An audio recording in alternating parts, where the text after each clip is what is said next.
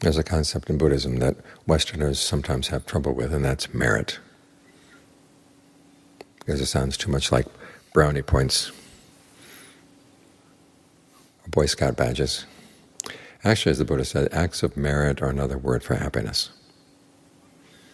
In other words, you do good, and you think of the goodness you've done, and that lifts up the mind. And there are times when the mind is lifted up like this, when you want to share that sense of uplift with others. And it's traditional that you dedicate it to people who passed away, on the chance that they might be in a position where they need it and can receive it. So what this means is, first you have to get your mind in good shape.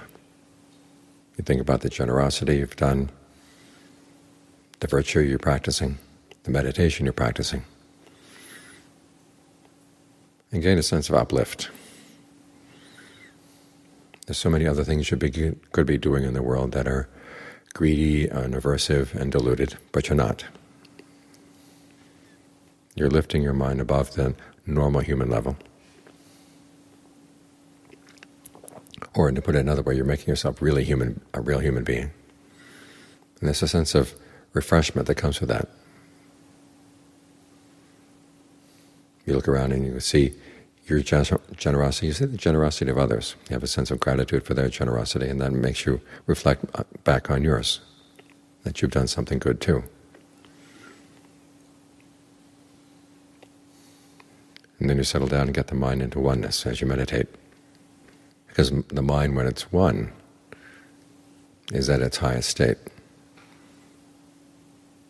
We might think that the mind with lots of clever ideas is a really good mind.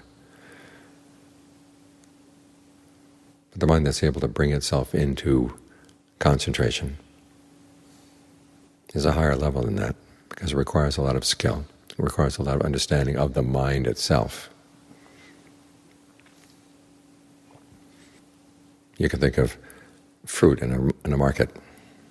In Thailand there's a durian, which is a very expensive fruit, but it's expensive only when there's one or two in the market. When there's lots of them in the market, then the price goes down.